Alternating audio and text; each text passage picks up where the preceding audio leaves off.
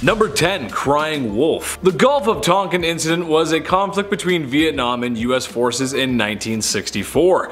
What's messed up about that is that 2 days later, it happened again. Actually, it didn't. Big prank. The second incident was fabricated by the US just to justify ramping up their presence in Vietnam. Sadly, it worked, as the next 8 years in Vietnam would end up being a total snipe storm for the US, as they would encounter problems abroad and at home. Thank goodness this is the only time the American government would ever lie about anything ever again, right? This was officially declassified decades later. Number 9. Agent Orange. The world agreed not to use chemical warfare after the First World War, as it was extremely cruel and lethal. So, you might be surprised that America used chemical weapons during the Vietnam War. Agent Orange, brought to you by the Dow Chemical Company, was a herbicide and defoliant dropped and sprayed from air vehicles to cut down the thick jungle brush. Viet Cong soldiers were excellent at living off the land and concealing themselves in the jungle. Bad guy hides in jungle, you remove the jungle. Makes sense. The chemical was extremely effective, but what's so messed up was the negative health side effects. Soldiers that were exposed to the chemical developed cancers years after the war. But what's even more crazy is how it affected the Vietnamese people. It created children with really bad health defects, and to this day there are many people who live with ill side effects of Agent Orange. That's just not right, man. That's wrong. That is so wrong, dude. Number 8. French Indochina. The US was not the first superpower trying to tame Vietnam. Vietnam used to be called French Indochina, and it used to be a colony of France. And when they no longer wanted to be a part of that, France came down to give them a piece of their minds. But you can probably guess how that went, considering the US was there 20 years later trying to do the same thing. While France was trying to keep a colony and the US was trying to stop communism from spreading to other countries, Vietnam was trying to fight for its independence, which is ironic for America because that's how they became a country. And yes, I know that the communist movement in Vietnam wasn't great by any standards, but the regime America was trying to put in place was no better. As much as France would have liked to keep Vietnam, times were changing, and there was no victory in sight, with or without American support. Number 7. Well, that escalated quickly. Up until 1967, the war was bad. But it was nothing compared to what was going to happen in 1968. In 1968, the Viet Cong launched the Tet Offensive, a massive military campaign designed to destroy the foreign invaders. All across the country, key targets were being attacked, and it seemed overnight that the war went from a 6 all the way to an 11. What's so messed up though is even though the VC did not achieve major victories, it was costing a lot of American lives. With the Viet Cong using the Ho Chi Minh Trail, the war not only escalated in Vietnam, but had reached neighboring nations like Cambodia. This had an effect on the war back home. The US thought and told people it would be a quick war. They had the advantage. But after the VC flexing their military might, it was clear that more US soldiers would be needed to win the war, which some people were beginning to question in the first place. And as time went on, most people would protest America's involvement. Number 6. A terrible loss of life. The Vietnam War is one of the most important events in US history, and honestly world history too. It was a very hot war during the Cold War, which we could do a whole video on that itself. A time of superpowers ready to annihilate one another at the push of a red button. Thousands of young men volunteered or were drafted to fight in a war that would humble the very powerful country. 58,141 Americans would lose their lives in order to contain communism. Of that 61%, they were under the age of 21. That is an insane, I can't even believe that. The Vietnamese lost over 300,000 people in the conflict. The war is remembered for being a tragic loss of life, and the domino theory that communism would spread throughout the world if containment was not initiated didn't happen, as most countries today just aren't communist. Number 5. Civil rights. If you know the 1960s, then you know it was a decade of change. A lot of history to unfold in just 10 years. Again, we could probably do a whole video on that. The Vietnam War is especially important towards the civil rights movement, as black Americans were a big part of the war effort in Vietnam. Black soldiers were nothing new to the American military, but their integration with white soldiers was. Every war previous, soldiers of different skin color were separated into different units. While most soldiers got along, there was still a long way to go, as black soldiers were still often mistreated. It seemed, however, that in a war zone, white Americans and black Americans were fine, but at home had tensions. We could do a whole video on civil rights and segregation, but to sum it up, racial relations made Americans ask questions. And for black Americans, the question is, how is someone expected to fight a war in a foreign country that we really have no business being in, for a country that won't allow a certain group of citizens to even buy a cup of coffee because they're not allowed to enter the building due to the color of their skin? Just doesn't make sense, man. Number 4. Mattel 16. The 1960s saw a lot of technological development. The extensive use of the helicopter comes to mind. During the early years of the Vietnam War, Americans were issued a brand new rifle. The M16 was a brand new design that flopped as hard as it could, as it tended not to work, which, if you're in a war, is kind of not what you want to happen. Your stuff's kind of gotta work. A rumor had spread around that the firearm never needed to be cleaned, which in a jungle setting with mud and rain just doesn't make any sense. This, with already existing flaws, made it jam and was rendered useless by soldiers. Nicknamed the Mattel 16 after the toy company, some soldiers were forced to use enemy weapons, which sadly in some cases may have led to fatal incidents of friendly fire. Number 3. I love the smell of napalm in the morning. Another very useful tool in destroying the Vietnamese jungle. Trees are made of wood, and wood burns, so set them ablaze. Except napalm is different. A chemical compound meant to burn at a very hot temperature of 5,000 degrees Fahrenheit, and it would burn for a while. This was used in multiple ways, but probably the most effective with airstrikes. While not the first time firebombing had been used, as it was proven effective in the firebombing of Japan during World War II, the Vietnam War saw almost the same amount of ordnance dropped, napalm and others included, as used in all of World War II by America. That is an insane statistic. It had a terrible effect on people, as it can burn skin off. The most infamous picture from the Vietnam War had something to do with this. We can't show it to you, but you've probably honestly seen it already. The military would later disband its use, as the ability to control napalm's destructive power is limited. Number 2. GI Kebab. While the Viet Cong may not have won many battles against the US, they were still formidable fighters. They had the lay of the land and laid traps everywhere. From 1965 to 1970, 11% of American casualties were related to Viet Cong placed traps. What's so messed up in that is that in a modern war with modern technology, a lot of the traps the Viet Cong were using were something out of the Stone Age, but still deadly. Improvised explosives, swinging spiked balls, tripwires, single shot cartridges, and snake pits right out of Indiana Jones. I can't even believe that's real. But the most effective were punji pits, or punji sticks. A large hole is dug and bamboo spikes are placed at the bottom. Then, out of pure evil, urine or human excrement is put on the spikes. A thin layer of leaves or cover is placed on the trap, so when someone comes along they would fall in a pit of spikes that if that didn't kill them, an infection from the waste would, or make recovery very, very miserable. That is cruel, man. That ain't right, man. That ain't right, Chief. Number 1. Apocalypse Now. Tiger Force was a long-range reconnaissance unit that later became known for its acts of war crimes. Not sure if there could be war crimes when everyone's doing naughty things, but okay. To quote Martin Sheen in Apocalypse Now, charging someone with murder around here is like handing out speeding tickets at the Indy 500. And like a scene right out of that movie, the members of Tiger Force had a tradition to make necklaces out of ears. I'm gonna say that again. They made necklaces out of ears. There are a number of things Tiger Force committed that are honestly just not safe for life. But that's war at the end of the day. War is hell. Number 10. The war to end all wars. Alright, hear me out. Everyone knows about World War I, but that doesn't mean it wasn't weird. World War I was probably one of the weirdest wars to ever be fought, technologically speaking.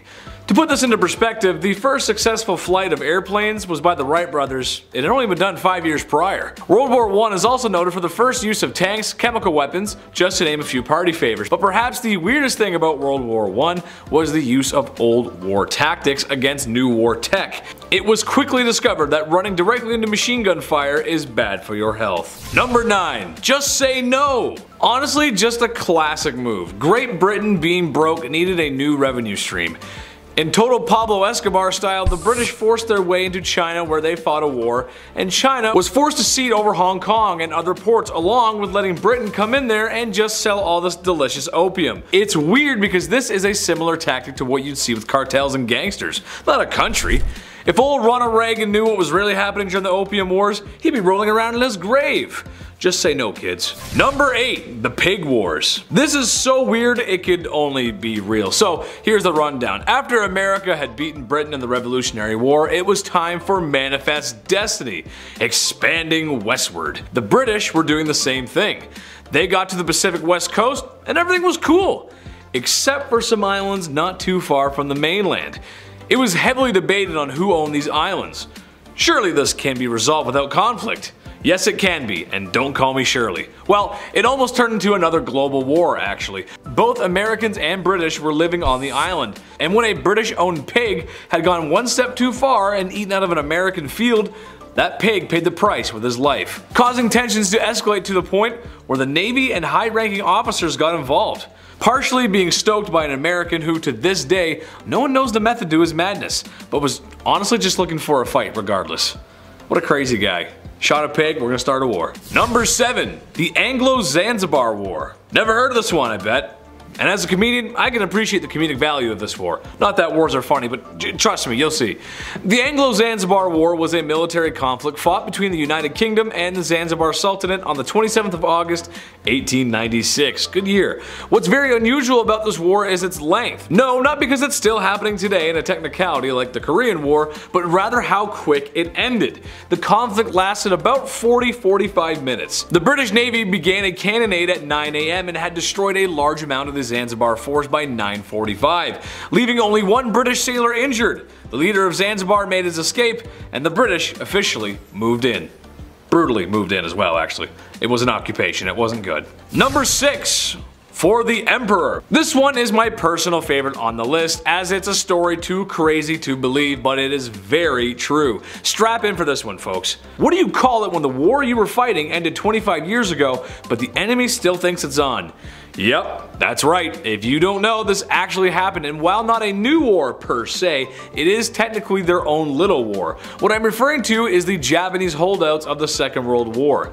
In the Pacific Theater of War, Americans adopted a strategy called island hopping, which basically saw Marines clear out dug-in Japanese forces all throughout the many islands of the Pacific.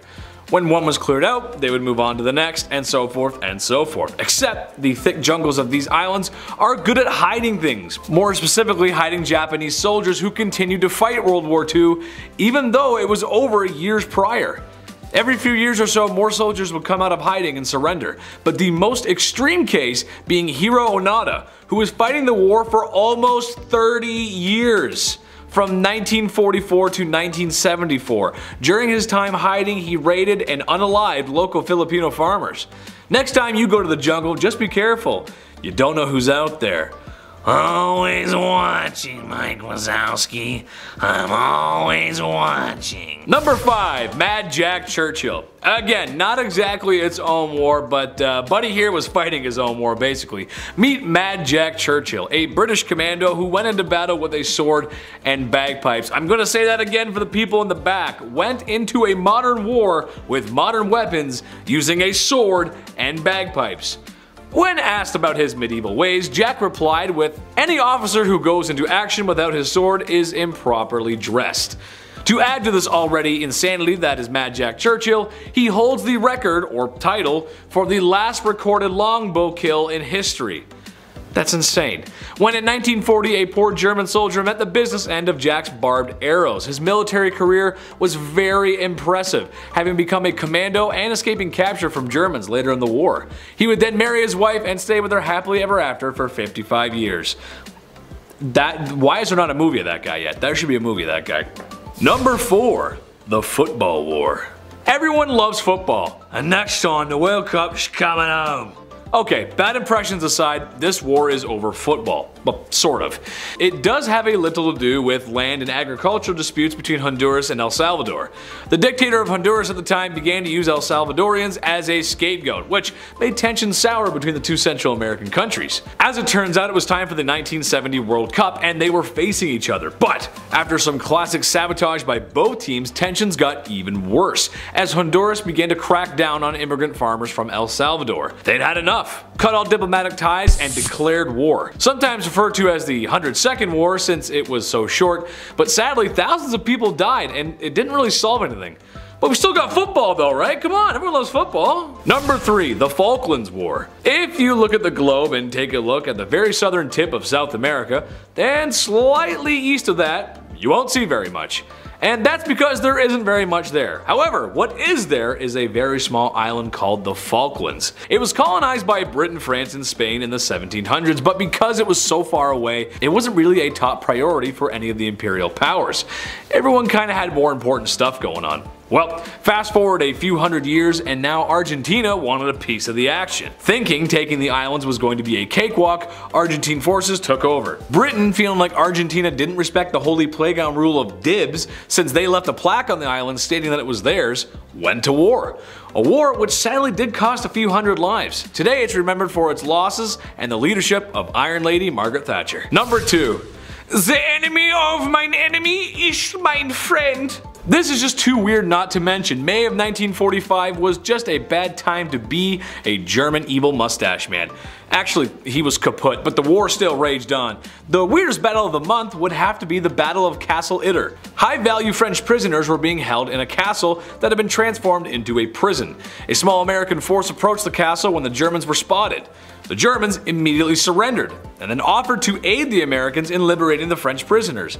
Yep, that's right. Trouble is, there was a German SS force that wasn't going to let that happen. So, it was Americans and Germans versus some naughtier Germans.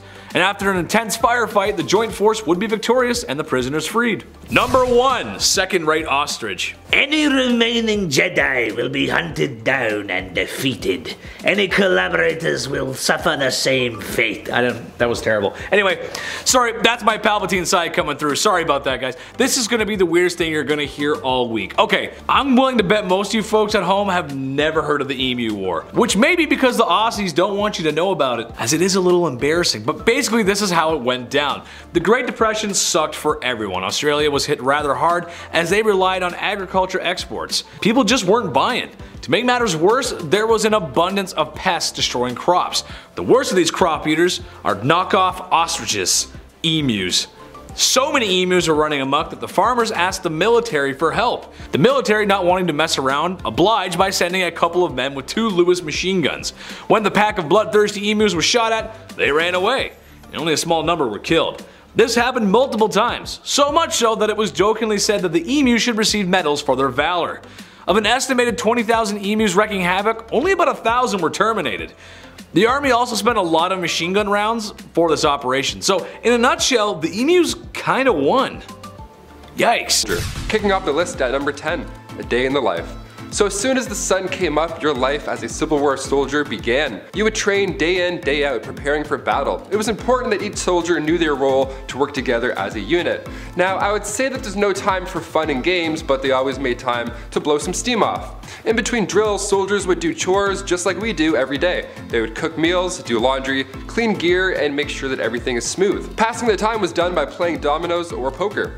Reading was of course a popular way of passing the time as well, but it was a lot harder to get your hands on a book back then, especially when you're running around between marches and battles. So more often than not, soldiers would trade newspapers with their opponents. You would hear about the Christmas peace treaty, but this would happen as well. They would just trade papers. A soldier named Milton Barrett, stationed in the 18th Georgia Volunteers, wrote about this back in 1863. He said, "Our regiment had just come off picket. We stood close together and could talk to each other. Then when the officers were not present, we exchanged papers and bartered tobacco for coffee." They would do it when the officers weren't looking. That's the most intriguing part. They would manage this by using a small boat.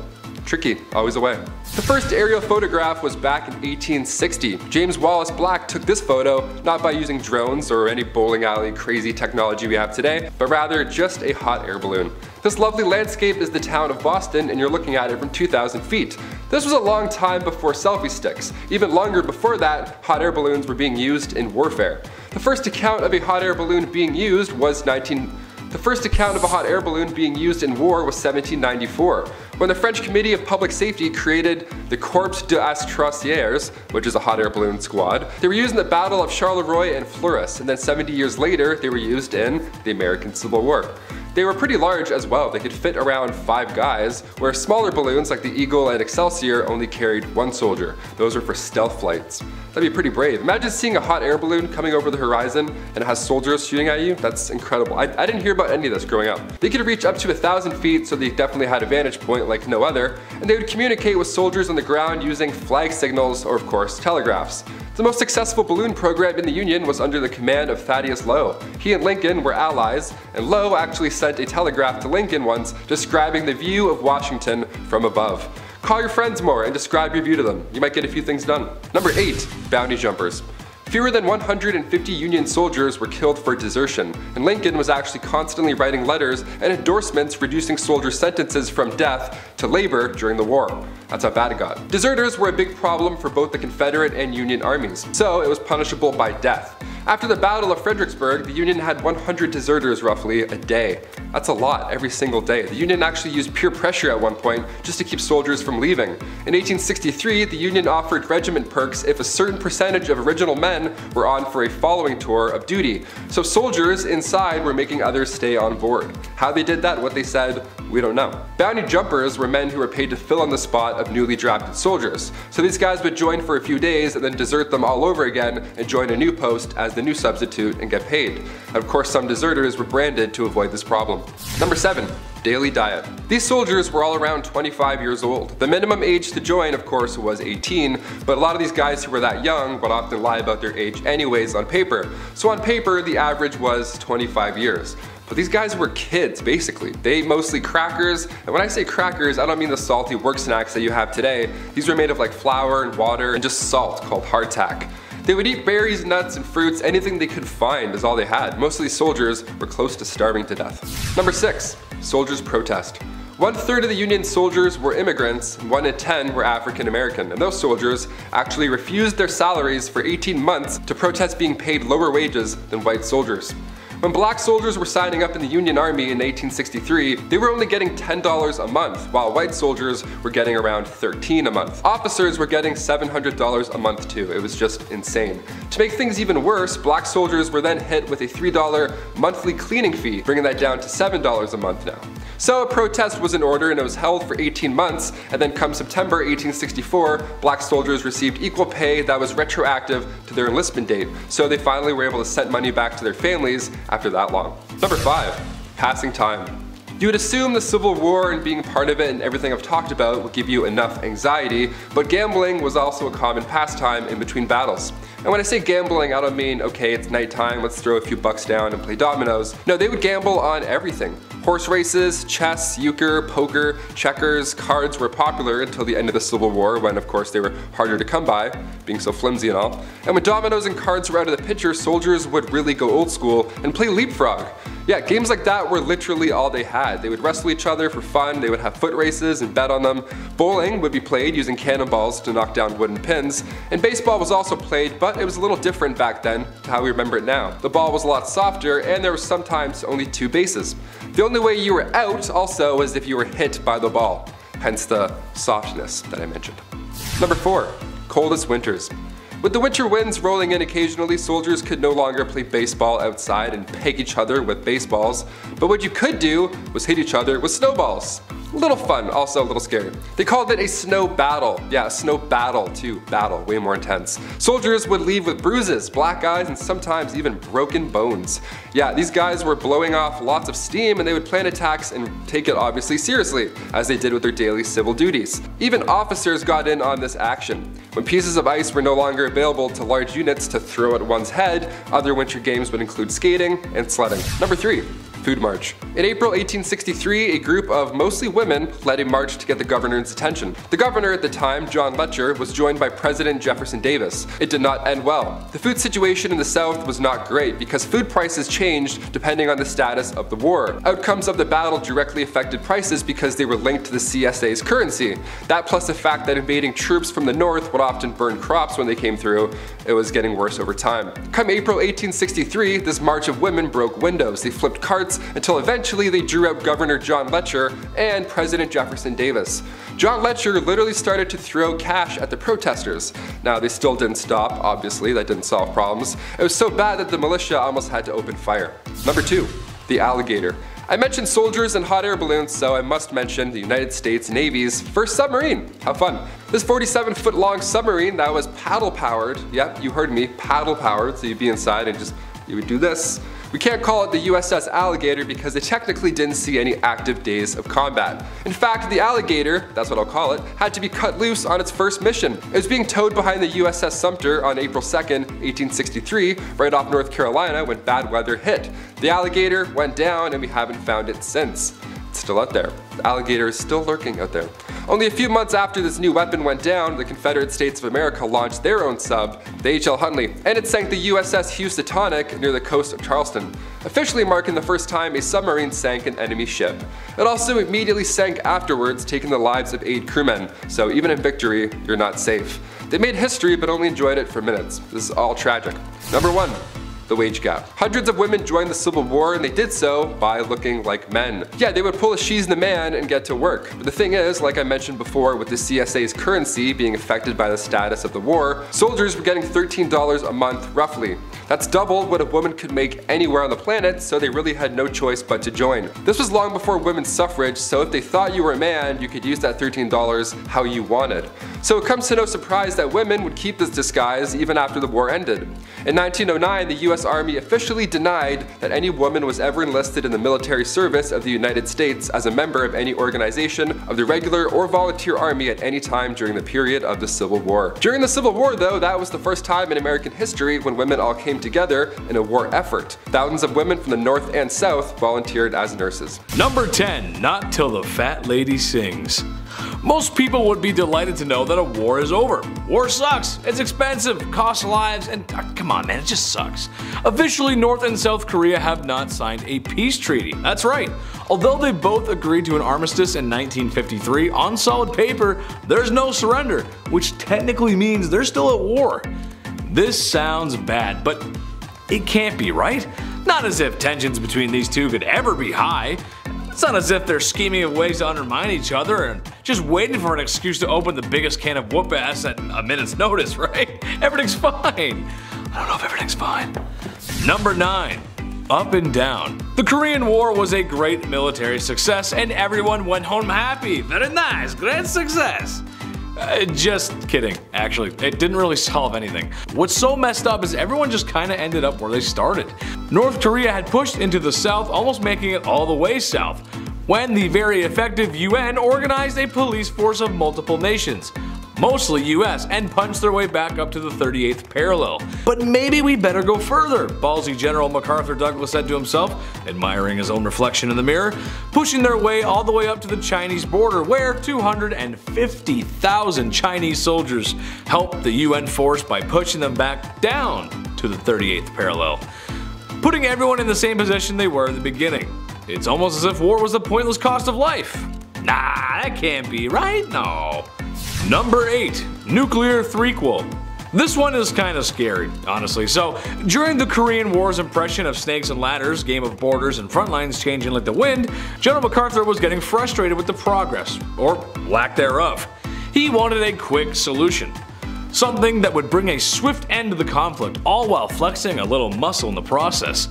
Being a big fan of how the US annihilated 2 cities in Japan in the previous war, he proposed that America once again just start dropping nukes Fallout style.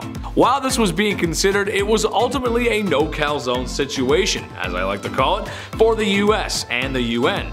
Soviet Russia had just figured out the recipe for nuclear bombs, and would not hesitate to send one their way in return.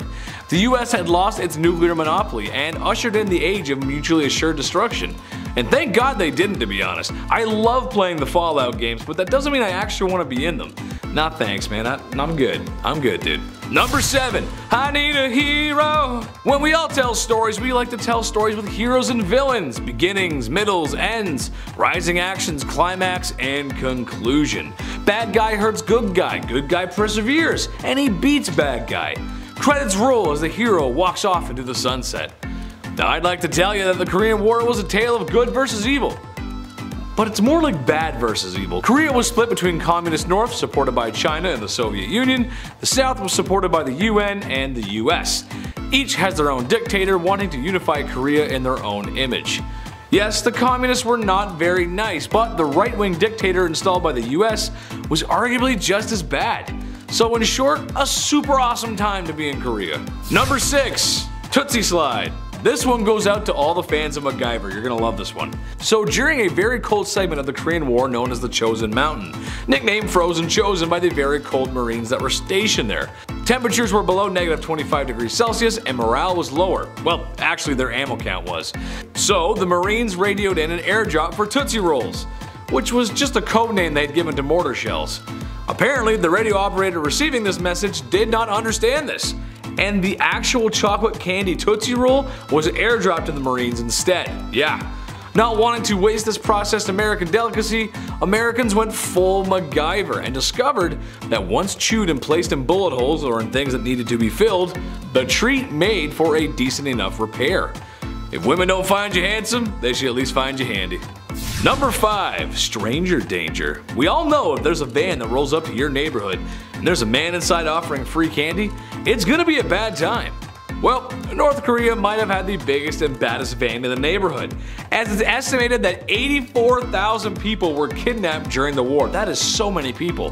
Why was North Korea putting so many faces on the side of milk cartons, you ask? Well, it was mainly a forced repopulation tactic, which again is so messed up I can't even begin to tell you how wrong that is, but also may have been the beginning of a super secret spy program, where North Korea was interested in having biracial spies, making it easier to infiltrate the enemy. Just one of many nefarious activities North Korea has been up to. There is no spy program in North Korea, and I am not saying, I am absolutely saying this of my own free will. Please do not send help. Number 4. Not actually a war. While there were a lot of bang bang shooty shooty killy killy during the Korean War, technically it wasn't really a war, even though it feels like one. Being referred to as a police matter. Yeah, the US sent a lot of troops to fight this not war, which in case you're wondering how that's possible, you can take a look at Congress, as Congress never declared war, setting a new precedent. Although, after the millions of dollars spent, the loss of thousands of soldiers on each side, plus the UN force being comprised of 16 other nations. I'm not exactly sure how it's not a war. That's like me saying, I did not do my English essay because it's not an English essay. It's a 2-page opinionated piece that should be 4 pages, but I didn't read the book and just used Cliff Notes. Sorry, Mrs. M.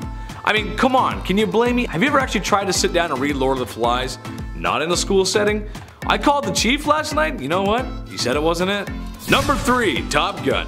Ask any military history guru or anyone who's got a thing for it and they will tell you that after World War II, military tech was about to get a little crazy. On September 8th, 1950, something a little spicy happened in regards to both military and aviation history. The world's first all-jet dogfight took place.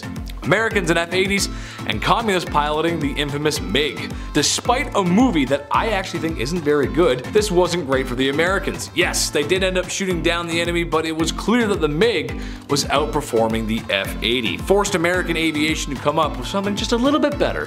Come on guys, you can do it. Number 2, just in case. So it's been years since the Korean War. They've been split in half. DMZ is there. Everything's kosher, right? Well, not exactly. If you followed the news in recent years, you know that North Korea has been doing some unsavory testing with ballistic missiles. However, what some people may not know, and it's kind of messed up when you think about it, is to this day there is still a large number of US soldiers stationed in South Korea. 30,000 to be exact. A remnant from the Korean War, but something that many would consider to be a necessity given the hostile nature of the North Korean regime. Hopefully things stay in a stalemate and don't escalate. We got enough problems on our hands right now. On a side note, there's also a large concentration of US soldiers in Japan as well. Not directly related to the Korean War, but they are in close proximity just in case anything sneaky happens. Okay. Number 1. Big boom, little changes. World War I changed lives. It dissolved century-old empires, completely redrew the map. World War II doesn't happen without World War I, and it was so bad, the whole world swore to never let that happen again. Heck, even wars from centuries ago had more cause and effect. The Korean War is very different in this regard. Like previously mentioned, the communists were bad, but the capitalists were not much better. While the lines may not be as blurred as some wars, the outcome was completely different to what most people were used to. When World War II ended, there was cheering in the streets. When the Korean War ended, there just wasn't much to show for it, besides a tragic loss of life, debt, and a new theory about communism that would literally make the exact same thing happen in Vietnam 15 years later. Seriously, the comparisons are uncanny. It's like the exact same thing. Number 10. Live long enough to become the villain. Saigon isn't Saigon anymore, and while many great efforts were made to thwart the Viet Cong, the finger quote good guys lost. There's a little bit of irony in the story, however. Think about it for a second. America was a colony who fought a very hard battle for their independence against the most powerful foreign power at the time. Fast forward to the Vietnam War, and here they are trying to fight a war for independence against the most powerful foreign nation. Different in details, but the same in broader terms. Sadly, it was a tragic loss of life on both sides, and while you always want to pick out the hero in every story, in war, it's not exactly black and white. More of a gray area. Number 9. No more heroes. Looking at photos of soldiers coming home from war, you'll see people hugging, cheering, laughing, kissing, and raising a glass to toast the return of their sons and daughters. There's a famous picture from VJ Day that you've probably seen as a sailor kissing in the streets. However, sadly for Vietnam vets, the return home was not with welcome arms, cheering crowds, or celebrating of any kind really. The veterans were met with pretty much the opposite. Vietnam was the first war to ever really get the media coverage that it did. For the first time, Americans at home got to see what was going on. And it wasn't pretty.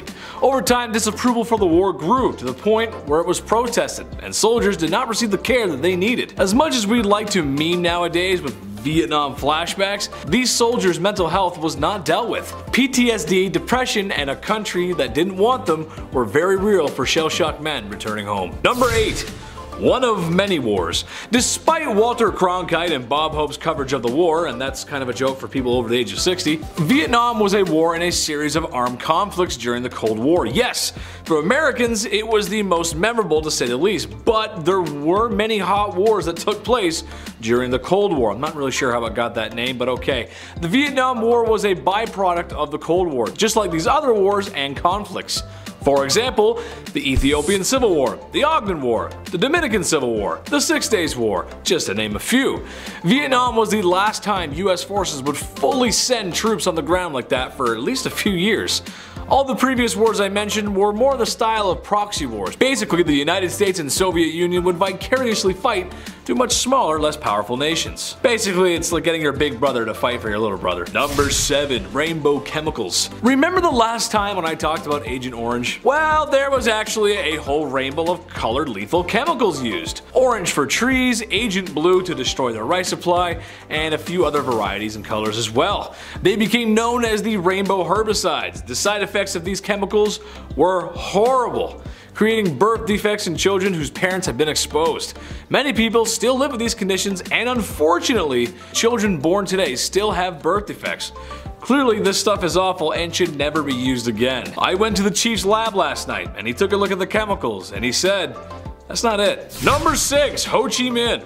The man behind the madness, or at least the communist revolution that he so desperately wanted to take over. Born in 1890 in what was then Indochina, a French colony, his beginnings of being a leader and anti-colonial views started quite young after being expelled from a school for such beliefs. He eventually found his way to France in 1919, where the Treaty of Versailles claimed Vietnamese freedom. His pleas, however, were not heard. A Japanese occupation during World War II and a rise in communism in the East was slowly adding ingredients for a revolution stew. Weird metaphor, but let's run with it. France, wanting to take back their colony, had started the Vietnam War.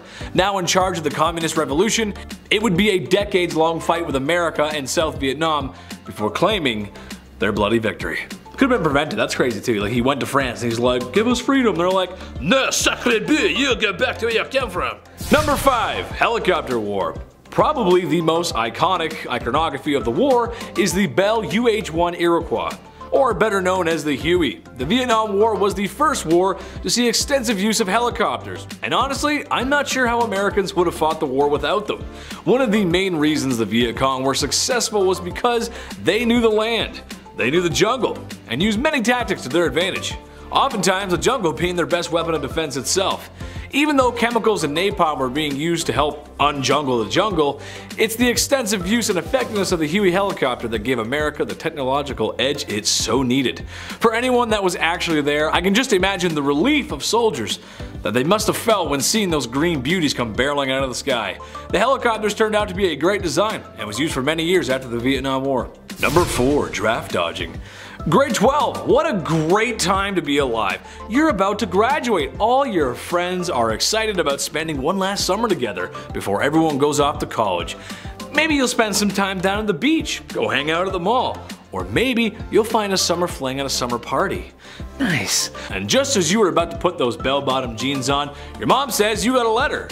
Oh no. You just got drafted into the Vietnam War, and it looks like you'll be spending your summer looking for a guy named Charlie in the jungle. That's weird, I wonder where he is. This was a reality for many young Americans who found themselves looking at a piece of paper that either meant they could die in a jungle or be in trouble with the law. However, when option A and B suck, go for C.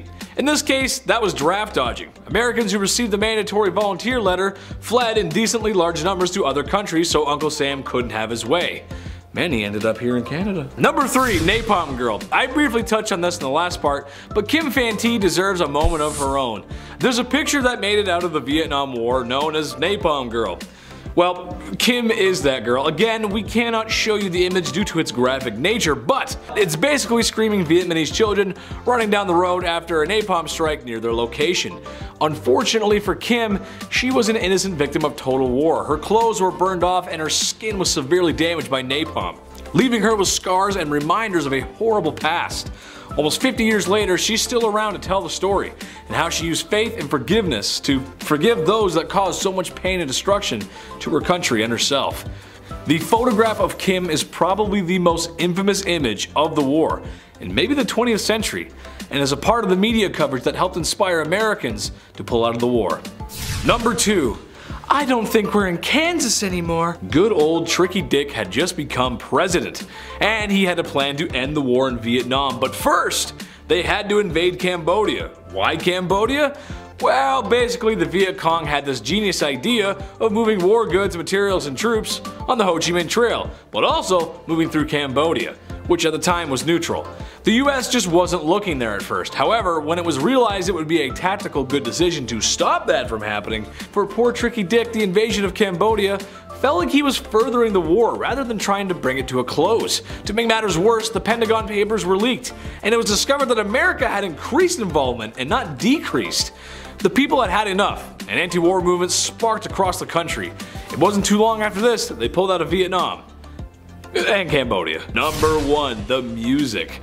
A lot can be said about the Vietnam War, but if sitting through history classes and watching some old movies doesn't paint the picture, then sit down and have a listen to the music that was made during the conflict. A lot to do with counterculture at the time. Once the Vietnam War went into second gear, art began to have its take on the Far East conflict.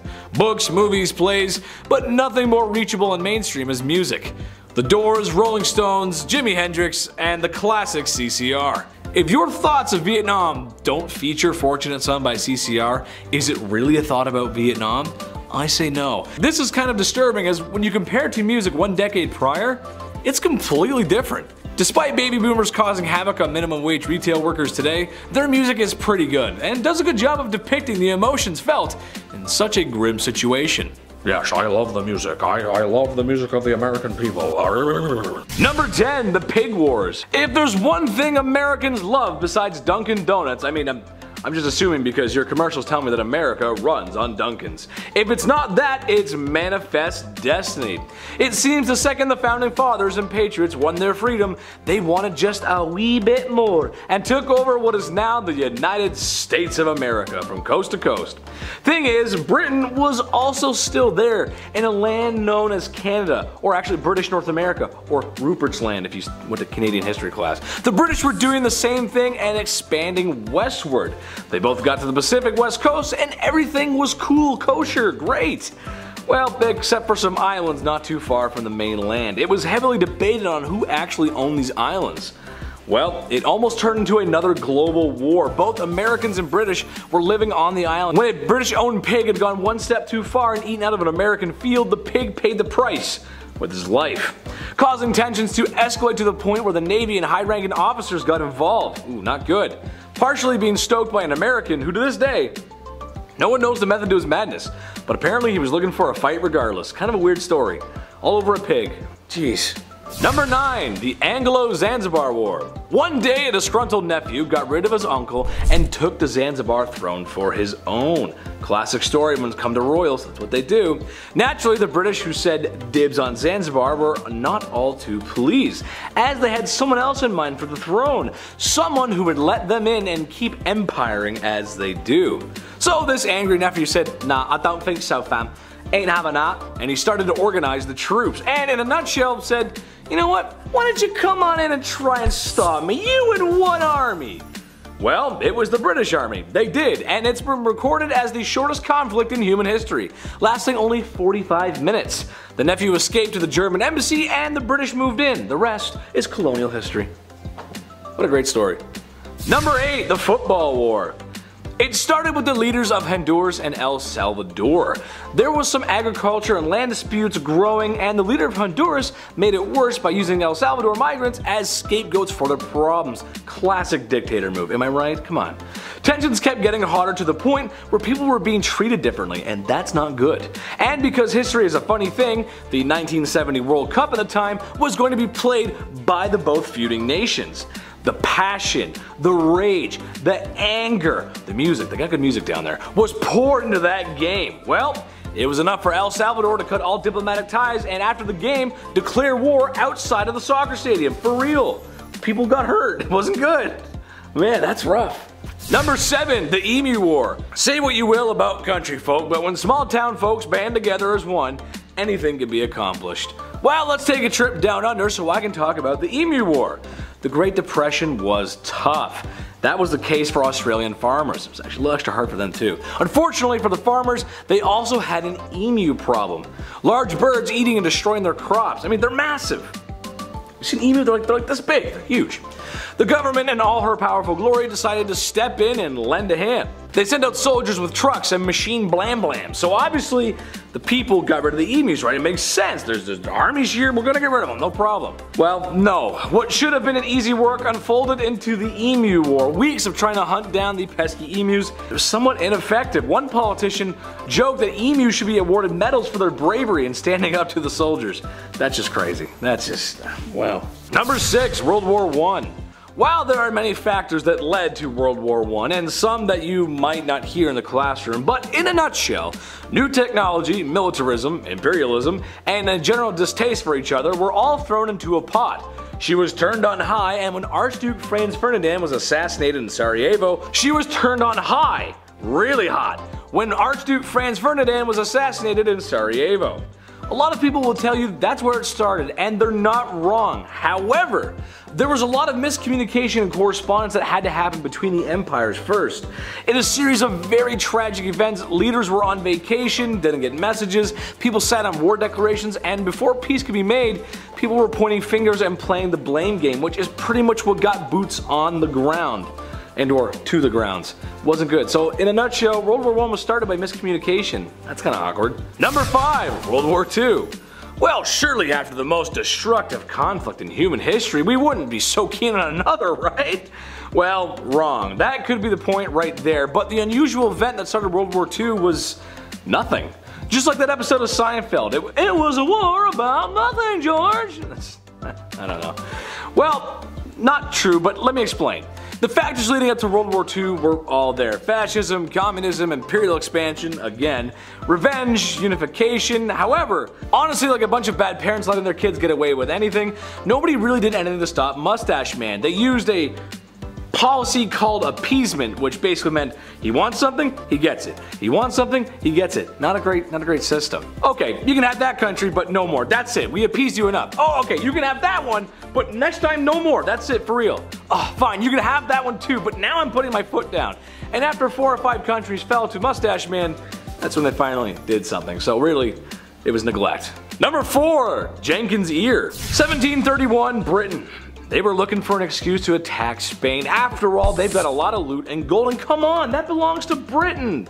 It's gonna go in our museum, come on, that makes sense. They had just about run out of hope until Jenkins walked into the room. Sounds like a joke, but it's true. Jenkins was an English sailor who had gotten into a confrontation with Spanish authorities 8 years prior. Sadly for Jenkins, it cost him his ear. They took off his ear, because that's what you do back then. And as soon as the British caught wind of his ear, well, it was on. So yes, they did start a war over a man's missing ear, because it's a good reason to steal gold. Number 3, the War of the Bucket. Modena and Bologna, 2 warring Italian city-states. One sponsored by the big man in the big hat, which is the Pope as they call him I think, and the other was the Holy Roman Emperor. Big power struggle. Who's in charge? I don't know. This was kind of the way it went in ye olde medieval Europe. However, in 1325 it began to get a little spicy, as both Modena and Bologna would make a day out of raiding each other's cities, because even though we're pretty similar, we'll just attack each other, because yeah, sure. However, it got real serious when Bologna's bucket went missing. Oh! It started a war, and the real ironic thing is it might not have been stolen at all and just blamed in confusion of a missing bucket. Modena steals a bucket, we gotta get him. How dare you take my bucket? It's kind of like when your sibling takes your favorite toy. You did what to my action figure? You know what I mean? Number 2, the console war. My generation probably remembers the PS3 versus Xbox 360 war. I'm pretty sure Chris remembers that, he does. See? But the real one was Sega versus Nintendo in the 90s. Well, how did it start? Okay, well, Nintendo was on a huge roll. Super Mario, Metroid, Zelda, you couldn't stop them. That wasn't until the Sega Genesis released with the edgiest blue hedgehog ever to grace your old TVs. Millions of dollars in smear campaigns, Genesis does what Nintendo doesn't. I'm sure you guys all remember that commercial. It was a really powerful commercial. I learned about it in business class, so there you go, look at that. And number 1, the Russo-Japanese War. This one's crazy.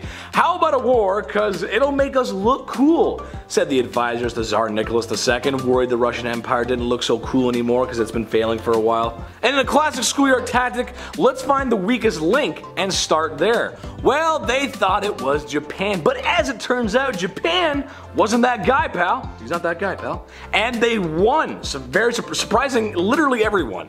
So not only did a massive European power start a conflict with a puny island nation for bragging rights, but they also lost that war to a puny island nation for bragging rights. That's just crazy.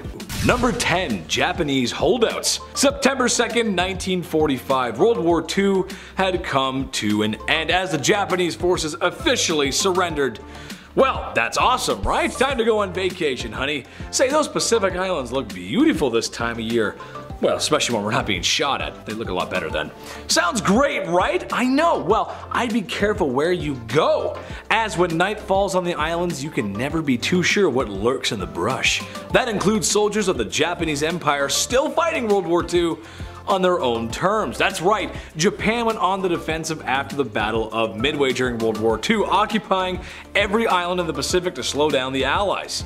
Now, you mix in being dug into those islands for years with an unrelenting dedication to the Emperor, thank you very much, and you get yourself some soldiers who just won't quit. Years after World War II ended, a handful of dudes who would finally come to realize that it was all over finally surrendered. However, some soldiers stayed in hiding for up to almost 30 years. They thought they were fighting World War II for 30 years. That is insane. Number 9, Mad Jack Churchill. With the way Hollywood works, I'm more surprised this guy hasn't gotten a movie made about him. Seriously, look this guy up, you won't believe it. However, what I can say is I'm glad he was on our side, and I am very sure of that. Mad Jack Churchill was a British commando who was more known for his use of medieval tactics, well, because he liked to use a longbow and a broadsword for battle, which I can't even tell you how messed up that is. I can only imagine the fear in the Germans' eyes when a man cometh marching over a hill, playing Scotland the Brave, wielding a broadsword and charging at full speed. Jack was captured, escaped, captured again, and after he and some other POWs dug their way out of a prison, he then walked hundreds of miles to the Allies in Italy. That's just a crazy story. Where is that man's story? And coming over the, you know, playing Scotland the Brave, that's crazy, man. That's insane. I like that though. I like that song. That's a good song choice if I've ever heard it. Number 8. Desmond Doss. Besides having a name that really sounds cool, Desmond is a man with a unique experience. When you think of war, it's guy with gun go boom, right? Makes sense, sure. Well, not according to Desmond. He walked into battle as a combat medic without a firearm. Yes! Nothing to defend himself with. I know, he's crazy, right? I know.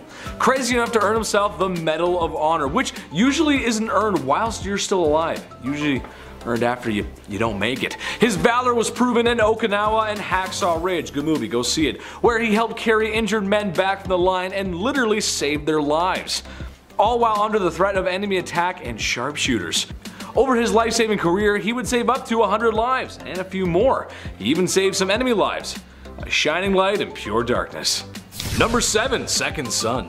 Tsutomu Yamaguchi is a very lucky man. Folks, after hearing about this one, I would go and buy a lottery ticket. Seriously, you might win after this. Pretty lucky. Okay, so Mr. Yamaguchi was on a business trip in Hiroshima on August 6th, 1945. He was set to return to his home in Nagasaki when an American B-52 bomber dropped its payload on the city.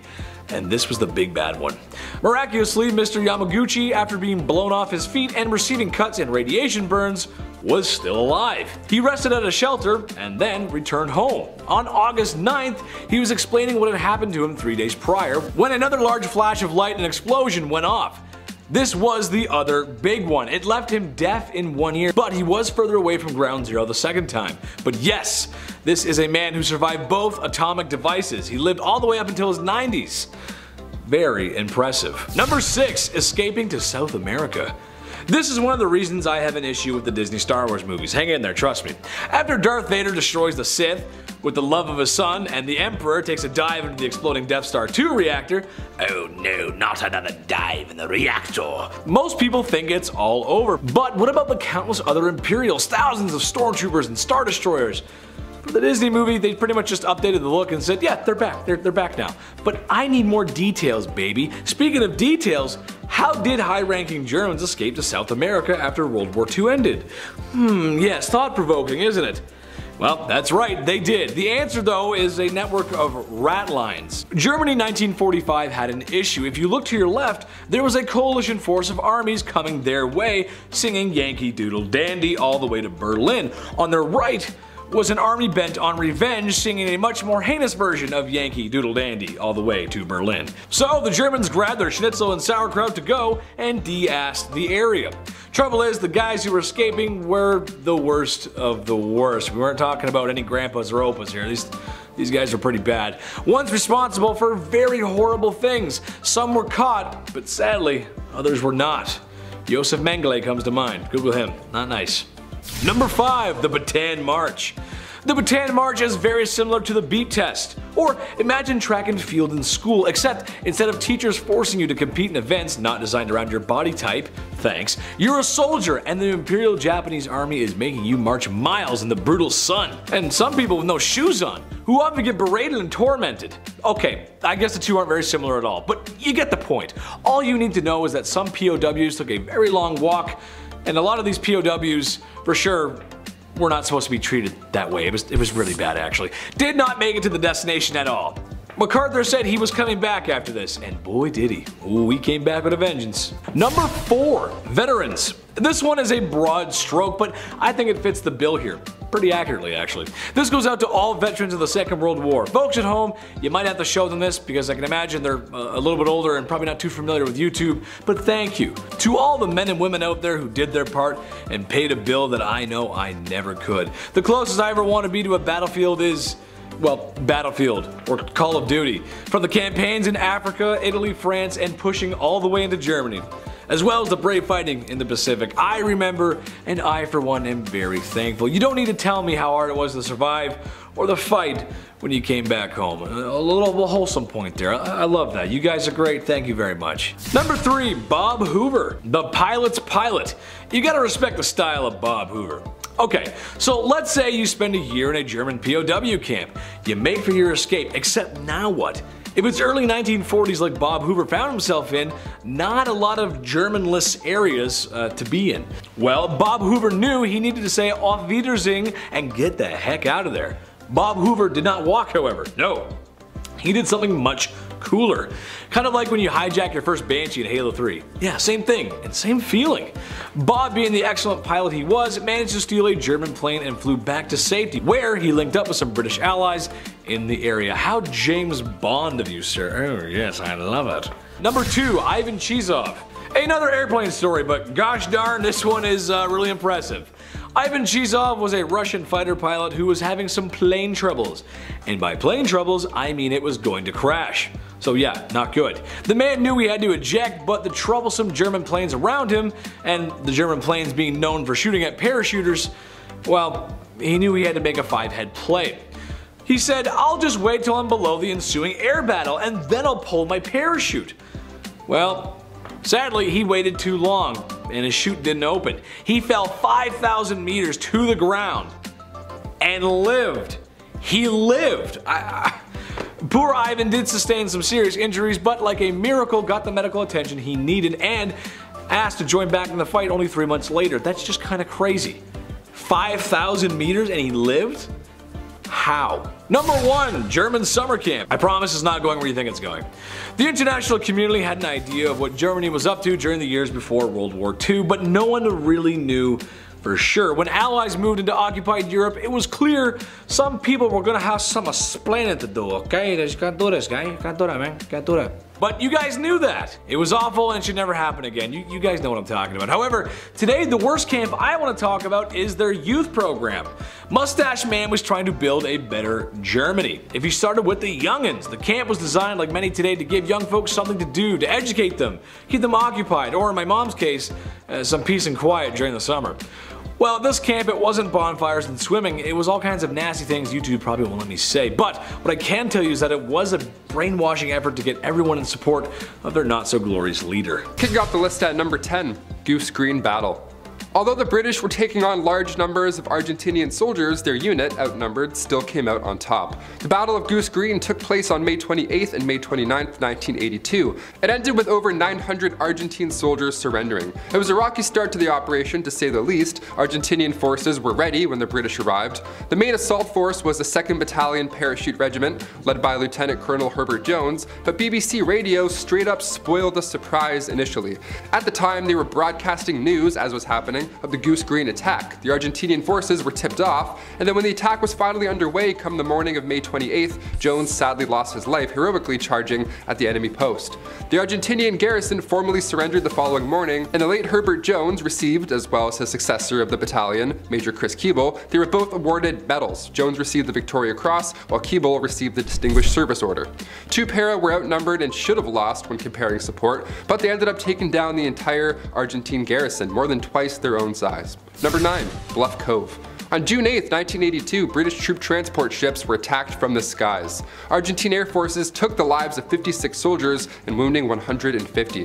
British troops were in the middle of unloading when 2 waves of A-4 Skyhawks from Argentina's 5th Air Brigade attacked. The Skyhawks departed from Rio Gallegos Air Base, and originally 8 of them were on the way, but 3 had to turn back due to refueling issues. With warning signals not reaching Bluff Cove, around 2 p.m. local time, the first strike hit 2 ships, the RFA Tristram and the RFA Sir Galahad. At 4:50 p.m. local time, the second strike hit. This one sank an LSU from HMS Fearless. Number 8, the HMS Plymouth. Just because an explosive is a dud does not mean that it's not going to set everything ablaze. The HMS Plymouth is a Rothsay class frigate named of course after the English city, and it served the United Kingdom's Royal Navy from 1959 to 1988. This warship has since been decommissioned and opened to the public, but finally scrapped in 2014. The HMS Plymouth was one of the first Royal Navy ships to arrive in the South Atlantic once Argentine forces invaded the Falkland Islands. Plymouth, the Antrim, Brilliant, and Endurance all combined forces to recapture South Georgia on April 28th. This was Operation Parakeet. On June 8th, during the Bluff Cove air attack, Plymouth was hit from the skies, but the 4 explosions did not go off. They were all duds. One of them ended up hitting the flight deck, detonating a depth charge, and a fire broke out, but none of them really went off, you know what I'm saying? 5 men were injured on the Plymouth, but later on, in the wardroom of the ship, was where the surrender of the Argentine forces was signed by Lieutenant Commander Alfredo Astiz. So there's a lot of history in that one ship. Number 7, Battle of Mount Harriet. Taking place in the late hours of June 11th, 1982, the Battle of Mount Harriet is one of the 3 main battles that took place during the Falklands War. And they happened all on the same night. I keep saying the dates also just to really drive that information into your head, but these operations went down roughly at the same exact time. The British had 42 Commando, Royal Marines, artillery support from a battery of 29 Commando Regiment, and Royal Artillery. British war correspondent John Witherow recalls the naval support at the Battle of Mount Harriet as blistering. Here's a quote from Witherow on the evening of June 11th, 1982. "We were involved with one night attack on Mount Harriet when the Welsh's guards were coming up as backup. This involved marching for several hours on a very dark night through a minefield. Sporadic shell fire slowed our progress tremendously, and eventually we made a base out of Mount Harriet, which was coming under incredible fire from a frigate offshore. The whole mountain seemed to erupt in flame. It seemed impossible that anybody could survive an attack like that. And this went on for well over an hour, just shell after shell whistling over our heads and hitting the mountain. Eventually this was lifted and Marines went in. And to our amazement, there seemed to be an incredible amount of fighting going on. There was a lot of tracer fire. The whole night was being lit up by flares, which cast a dead, unrealistic pall over the whole scene." End quote. 26 soldiers were wounded, and both Corporal Lawrence G. Watts and Acting Corporal Jeremy Smith lost their lives in the Battle of Mount Harriet. Number 6. Mount Longdon. One of the most violent firefights of the Falklands War was the Battle of Mount Longdon. The night of June 11th, 1982, many recall as one of the most horrifying. 23 members of the Parachute Regiment lost their lives while 47 others were injured. Veteran James O'Connell was 22 years old at the time. He recalls being at death's door. "I had dressings covering my face to stop the blood, and I remember being loaded onto a stretcher. I heard one of the guys carrying me saying, 'This one's alive,' and the others say, 'Is he? Well, let's take him back then.' There was a makeshift mortuary, and I think I was being taken there to be placed with the dead." End quote. He was literally on his way. I can't imagine what that feels like in numerous ways. O'Connell was hit in the head and face. A bullet went through his nose and right eye, just went through his cheekbone entirely. And on top of that, they couldn't even get helicopters to Mount Longdon for 12 hours, so O'Connell, as well as many others injured, had to just wait it out. The British forces consisted of 3rd Battalion, artillery support from 29 Commando Regiment, Royal Artillery, Parachute Regiment 3 Para under Lieutenant Colonel Hugh Pike. Number 5. Battle of Two Sisters. The third battle that took place on the night of June 11th was the Battle of Two Sisters. This battle, as well as Mount Harriet and Mount Longdon, were brigade-sized operations that all happened, remind you, on the same night. The British were commanded by Lieutenant Colonel Andrew Whitehead, and the support consisted of Royal Marines of 45 Commando, the anti-tank troop from 40 Commando, with support from 29 Commando Regiment and naval support from the HMM Glamran. Originally, 45 Commando was to seize Two Sisters Mountain overnight, hiding in the darkness, and if there was enough time, use said darkness to advance onto Tumbledown Mountain. Argentine forces were ready, so the second phase of the attack was unable to happen as they wanted to. In total, 22 British soldiers lost their lives, a destroyer was hit, as well as 3 helicopters, 22 were killed with 47 wounded. Number 4. Friendly fire. On the 6th of June, 1982, an incident occurred which claimed the lives of 4 British soldiers. Navy destroyer HMS Cardiff destroyed the friendly Gazelle helicopter. So what happened? How does something like this happen in the first place? Well, the HMS Cardiff was on lookout for Argentinian forces. Supplies coming into the Falklands Islands, of course, is a no-go. So on the night of June 5th, HMS Cardiff was stationed east of the islands, and at 2 a.m. they detected the British Gazelle helicopter, thinking that it was an attack. The helicopter was actually making a routine delivery with both equipment and soldiers on board. So what went wrong here? Well, first, after the Sea Dart missile was fired, the next morning it was assumed enemy fire was initially responsible. The Ministry of Defense stated they didn't want to cause further anguish to relatives while they were trying to piece together what went wrong, so it was a lot happening in one night. So some articles made it sound like they tried to hide it. It was really just they had their hands full and it was an accident. A lack of communication between the Army and the Navy was to blame, but not one individual per se, confirms the Board of Inquiry. The 5th Infantry Brigade had not notified anybody of the helicopter's flight, so it was a surprise to many, especially coming in at that speed to that location. The radar also doesn't look good at 2 a.m. when you see that blip coming in. And on top of that, the helicopter's identification friend or foe transmitter, the IFF, it was turned off at this point because it had previously interfered with the Army's anti-aircraft system. So it was just an accident. Number 3. HMS Sheffield. The Type 42 guided missile destroyer was the second Royal Navy ship to be named after the city of Sheffield, Yorkshire. In response to the Argentine invasion, Sheffield was sent to retake the islands on April 2nd, 1982. Captain Salt had ordered the ship to change course every 90 seconds to avoid submarine threat. The 2 weeks prior to the attack, Argentine forces were training against their own ships, which happened to include Type 42 destroyers, the same class as the HMS Sheffield. So they knew the radar detection distances and the reaction times like the back of their hand at this point. They used a technique called pecking the lobes, which meant that they would avoid detection by flying on the side of the emitting radar, out of sight. The destroyer was hit on May 4th and foundered while under tow 6 days later on May 10th. Number 2. The Battle of Seal Cove. Just west of Lively Island during the Falklands War, the Battle of Seal Cove was also underway. On May 22, the British frigates HMS Brilliant and HMS Yarmouth were supporting Operation Sutton. This was happening right off of San Carlos Bay, when they received orders to stop and take over an Argentinian coastal supply boat, the ARA Monsunan. It was a 326-ton British coaster that had previously been owned by the Falkland Islands Company, but during the invasions, the ship was captured. It was also loaded with 150 drums of fuel and 250 sacks of flour. The HMS Yarmouth opened fire and forced that vessel to beach on Seal Cove. And finally, coming in at number 1, young soldiers. It's important to remember how young these brave soldiers were at the time. I wanted to finish this list off by sharing the words of a Royal Navy veteran who was only a teenager during the Falklands War. Craig Mac McDermott was 17 at the time. Craig was on the HMS Antrim in 1982 when conflict took off. The actual location of the Falkland Islands is different than most expect. Craig explains his initial thoughts at the time. He shared this in the Daily Record last November. When I first heard of the Falkland Islands, like many people, I thought they were just off the north of Scotland. I didn't know where they were, but there's no way I will ever forget them after everything I've witnessed. We were naive and too young to understand the severity of what we were about to encounter. The air attacks were constant and there were several injured during each of the attacks. The suffering was indescribable and something that I'll never be able to forget. Thank you for your service, Craig. During the Cold War. Number 10. The Cold War.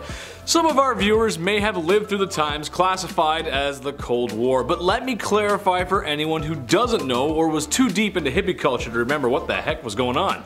And honestly, it's pretty messed up. So in a nutshell, after World War II ended, Germany was split into two. One side, capitalist allies, the other, communist Soviet Union. Russia was an ally during World War II, but this relationship quickly deteriorated. The two political and economic ideologies would grow distaste for one another, and would compete politically, economically, and most fearfully with their militaries. The United States being the superpower on the one side, and the Soviet Union on the other. They spread their views, a lot of times by force, until almost the entire world was divided by the two styles of government, lasting from 1945 all the way up until MTV was still good, around the mid-90s. When the Soviet Union was dissolved. That's a lot of history to unpack here, so I'm gonna do my best to tell you some crazy facts and to make you laugh. I'm a comedian, it's what I do. Number 9. Charlie in the trees. We've talked about Vietnam a few times on this channel, but I can't stress this enough. It was messed up for many people, Americans and Vietnamese alike.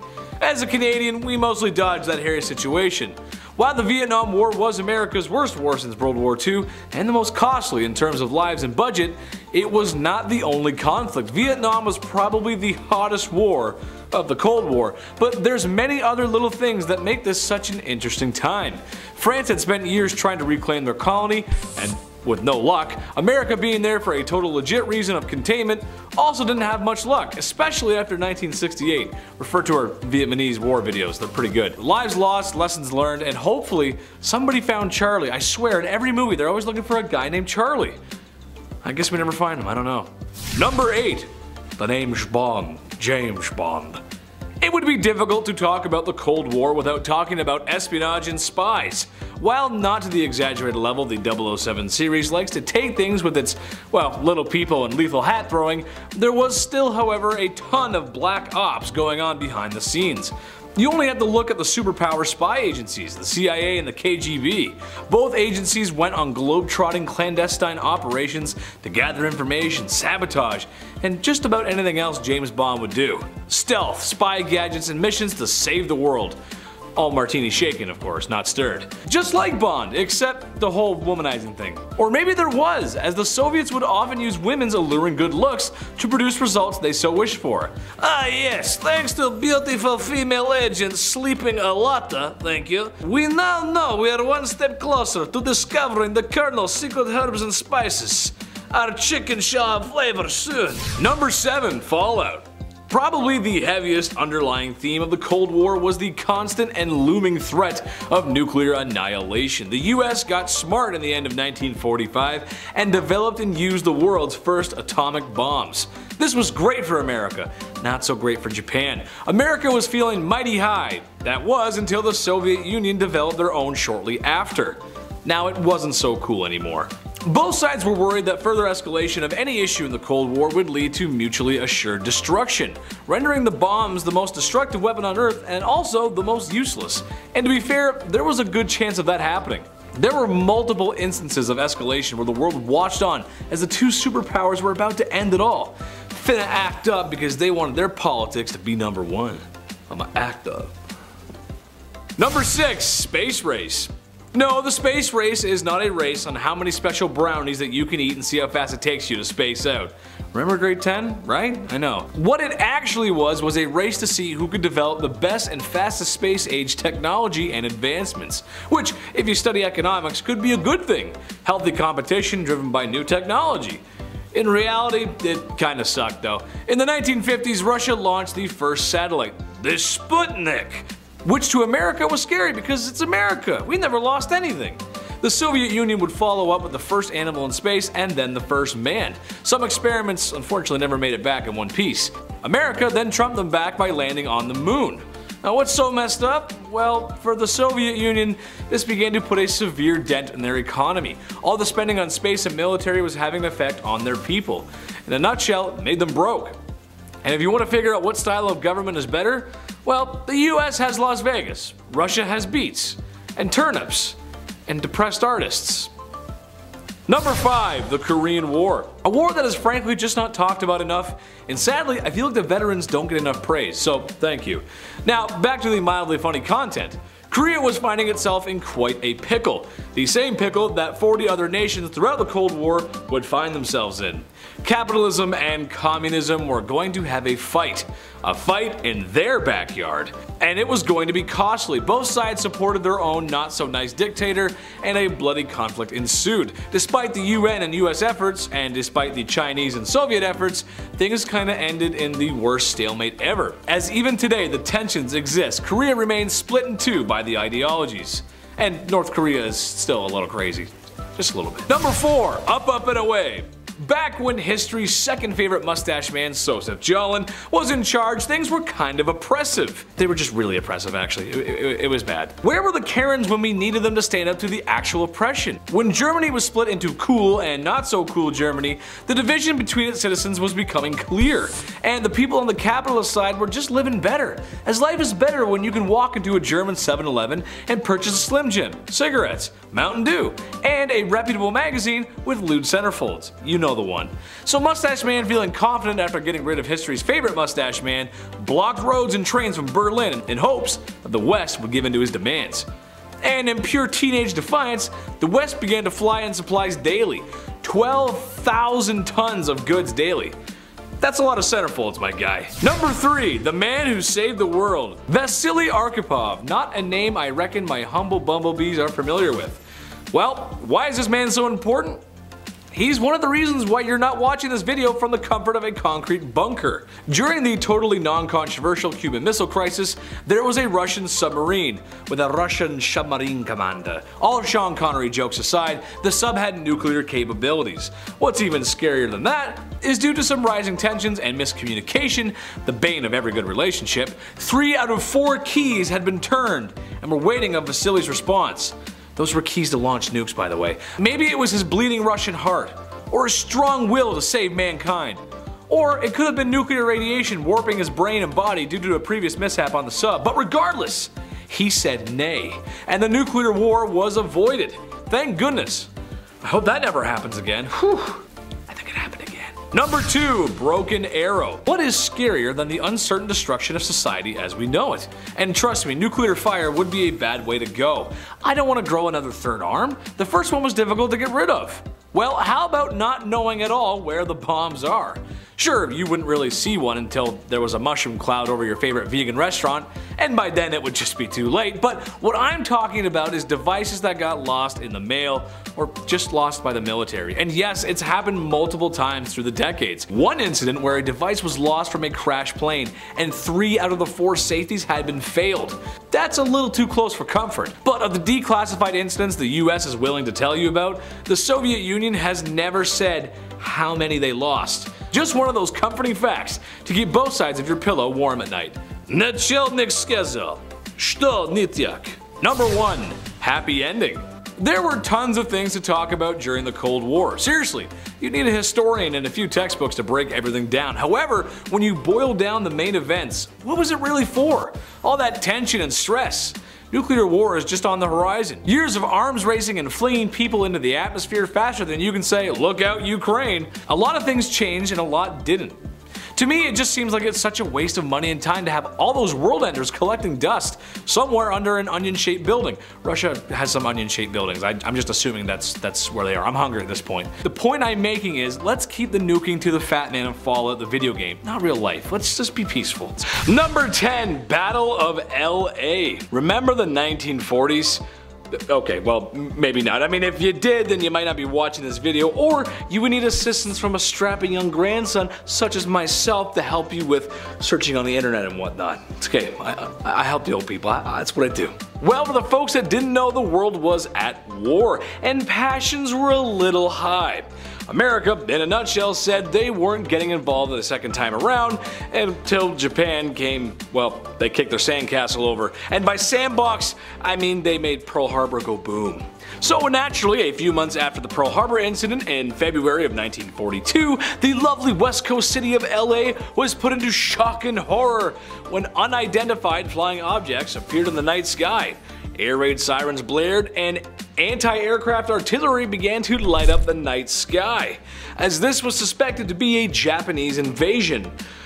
Well, it wasn't actually. It was actually a false alarm, so no need to panic, right? Maybe. Number 9, The Chosen Few.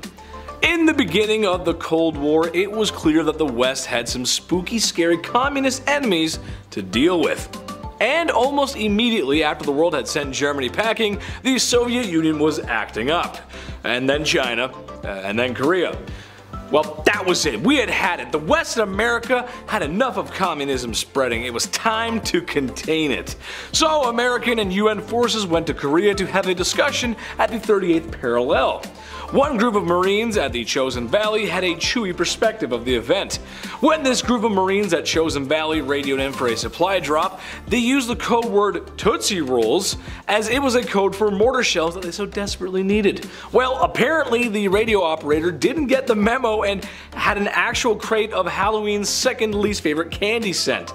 Besides candy corn, no one likes that stuff. But being the Marines, they used it to their advantage. And after being chewed up and placed over holes and gaps, the chocolatey treat made for a great filler, especially after freezing in the freezing cold weather at Chosin Valley. Cool story. Number 8, Jenkins' Ear. The best way to describe life in the New World in the 18th century is aggressive corporate negotiations. The New World was full of plantations, trade, and YouTube's least favorite S word. So, also, naturally, the British Empire and its Royal Majesty wanted a slice of the Caribbean action. Trouble is, the Spanish had been there longer, and at the time, their presence was much more powerful. Well, the British had the means to de-Spanify the area, and all they really needed was a reason, because, you know, that makes war more palatable, right? Sure. Well, that's when they were presented with Robert Jenkins, a man who had his ear cut off by a bunch of Spanish thugs who raided his ship years prior. Turns out this was enough casus belli to start a war and fight over an ear. Hence the name, in English the war became the Battle of Jenkins' Ear. That's so weird. That's so strange. Imagine a guy, right, he's got his ear lobbed off. Time to go, let's go. I guess that's the reason, sure. Well, how long ago did this happen? It was like 10 years ago. Right, good enough for us, get packing. Number 7, Charge at Creasy. The Charge at Creasy can be described as a Hail Mary, one final push, the last card. It's a 1v6 and search and destroy on high rise in Modern Warfare 2. Bottom of the 9th and bases are loaded. If Hollywood has taught us anything in life, it's that these events always work out for our hero. Well, sometimes real life isn't like Hollywood movies. Take John of Bohemia for instance, your classic 1300s guy, marrying his way into royalty, a warrior, a knight, except poor John was blind in one eye due to a medical condition. Poor John. Well, at the Battle of Creasy, his bravery was put on full display. John had his horses tethered to other knights, because he was blind, as they made their last effort dash into the enemy, or charge if you will. They didn't make it. It didn't work out. Kinda crazy, like, right, I'm blind and what I'm gonna do is, I'm gonna tie your horse to my horse and we're gonna run straight at the enemy. Number 6. Napoleon in Moscow. During the Corsican Ogre's European tour, he let himself into Russia. More specifically, he made it all the way to Moscow. This was impressive for a couple of reasons. One, because he had defeated other European powers with really little effort, and he was about to defeat Russia. Finger quotes. About to defeat Russia. Back in the day, there was this notion that if you control the nation's capital, you win. Well, he had Moscow, but it was more of a Pyrrhic victory. Russia had enacted a military tactic called Scorched Earth, and it wouldn't be the last time they used it. Basically, back in the day, militaries relied heavily on the lands they took for resources: food, shelter, and supply lines. Well, you can't control that if there's no land to take. So Russia destroyed their land, food, fields, and really anything that would have been helpful along the way as they retreated. Also, the winters were very brutal and cold, and the French were not prepared. So mix that together and awkward. Number 5. The Battle of Mogadishu. Here's a modern one for you. It was a simple job. Grab 2 high-value targets, known collaborators of a corrupt Somali leader who's basically just a dictator. Things were going great until 2 $6 million Black Hawk helicopters were downed by enemies on the ground. An in-and-out operation that was supposed to last no longer than an hour. Tops, I swear, I promise. It actually turned out to be an overnight 16-hour rescue op that saw 18 Americans lose their life, known as the Black Hawk Down situation, or operation I guess. So what's the lesson on this one? Well, I'm not really sure, to be honest, but what I do know is that it left a mark on 90s history and American military snafus. Number 4. Castle Itter. Okay, good guys wear one outfit, bad guys wear another. If the soldier in front of you sounds German and it's World War II, then it's probably the enemy. Chances are. It all makes sense, right? Well, the Battle of Castle Itter makes no sense. When World War II was coming to its climactic close, Americans and Allied forces were coming from the west, and all of Mother Russia was coming from the east. A lot of Germans fought to the bitter end, but the smart ones knew it was time to jump ship. You can see it was falling apart. And in the case of Castle Itter, they actually joined forces with Americans and allies to defend high-value prisoners from an SS detachment who still thought Germany could win. Spoiler alert, they could not win. It was over. And the joint force would see a victory. That's kind of cool. That's a cool story. Again, where's the movie of that? Where's the movie? Put me in the movie. Someone make me famous. Let's go. Hollywood directors, I'm talking to you. Number 3, Sterling Bridge. There was one time growing up I had a super important test to take at school. I don't remember what class it was, but I remember studying extra hard for it. I mean seriously, I opened the books and I hit them hard, brother. Harder than my little heart could desire. Studied my little heart out. It was really hard, correct? And now I'm thinking about it, it's probably math. Anyway, well, when I went to bed, I knew that I was going to be ready for that test. The trouble is, I woke up at 9:57. School started at 8:30. Not only did I miss the test, but when I retook it, I didn't do as well as I thought. Well, this is the case of the Battle of Sterling Bridge, except there wasn't really any awkward high school stuff going on. It was just more of a serious battle for independence. The very famous William Wallace and the Scottish were at odds with the English, as you'll find in history they do that. Well, that morning the British general slept in, and Wallace, seeing an opportunity, seized it, and seized the day and victory for Scotland. The lesson here? Set your alarm, folks. Don't miss the battle. Set your alarm. Number 2, Operation Cottage. Canada and the US have been friends for a very long time, and we will probably be friends for a very long time.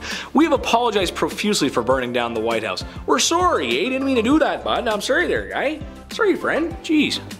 However, did you know that in a classic World War II military snafu, Canadians and US soldiers fought each other? Kiska Island, Alaska. It had been occupied by a small group of Japanese forces, which is kind of a weird story on its own. How did that even happen? So we went to go kindly ask them to leave, as you do. Trouble is, when we got there, there were no Japanese, and in a very confusing battle after landing on 2 different points of the island, our 2 great nations fought each other where sadly lives were lost. It was rough. It was sad. It was like 30 Americans and like 4 Canadians. I don't know if we're just good shots or what. I don't know what it is, buddy. Number 1, Bull Run. The Civil War. It's the one that shaped America. Brother versus brother. And it's what your dad reads about in his spare time. I don't know, dads just do that. Bull Run is one of the most famous battles from the time. However, I don't want to focus on the battle itself as I've nerded out too hard in history already today in this video. No! Why am I talking about this and why is this in the #1 spot? Well, that's because of spectators. Yes, that's right, spectators. Wealthy folks would often come to large battles like Bull Run on a decent vantage point out of the splash zone, literally, and view the ensuing horror that was the Civil War. And before you even ask, yes, they brought food and a picnic to enjoy the show. Maybe don't watch that. Just an idea. Next time. Yeah, oh well.